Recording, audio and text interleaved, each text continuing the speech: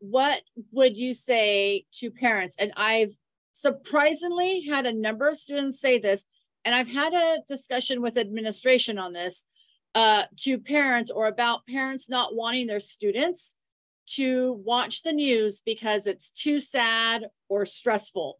And I have AP Gov students, and I'm like, no, we're bringing in current affairs.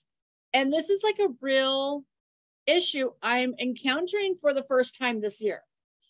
Yeah, well, I think that you really have to promote this idea that it's not easy, that, you know, you have to struggle to be nobody's fool, you know. That is the goal, not to be fooled, not to be lied to or cheated, and it's not easy. So you have to work at it. You know, why do you go to school? It'd be easier not to go to school. And you go to school because you need an education, and you have to work for that.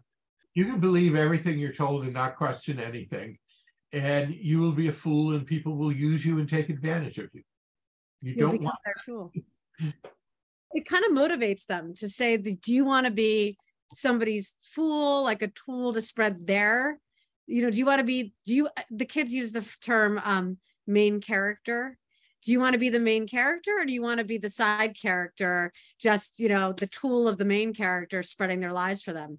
That might motivate them. I've noticed they all want to be, you know, everyone wants to be the main character in the story. And if you're not doing your actual research, then you're just somebody's fool. I'm going to use that tomorrow, see how it works.